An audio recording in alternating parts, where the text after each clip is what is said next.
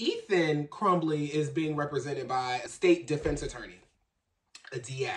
So Ethan's lawyer is being paid for by taxpayers, while Ethan's parents, Jennifer and James Crumbley, have hired a very expensive legal team. This is the same legal team that represented the U.S. Olympic gymnast doctor that was a disgrace. The gentleman that basically was accused of sexually harassing U.S. gymnasts over the years. This team helped him get his situation together. So they have this pricey legal team that has dealt with like really major public cases before, and their hopes are to either lessen the charges or get them off.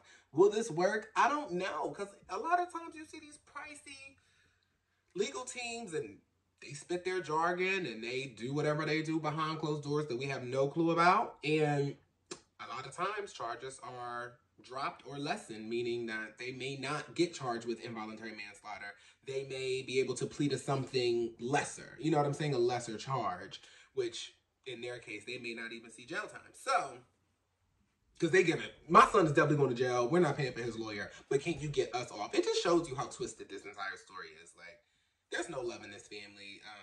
It's really sick.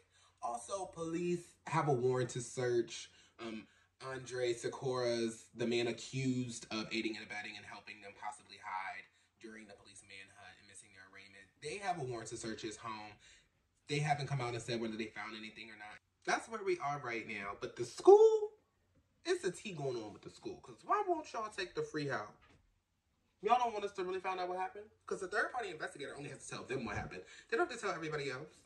Unless there's a warrant, unless the courts say we have to take those papers, in which they probably will be entered, but who knows if we'll ever get the real investigation. This is a lot. I'm gonna stay on this story, like I said.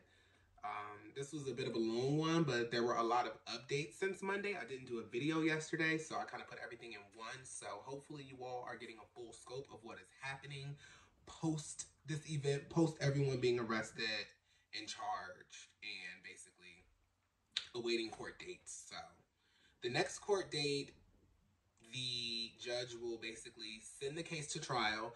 Both sides will present their evidence, and we're going to go from there. And then the trial will get a trial date, and then the trial will begin.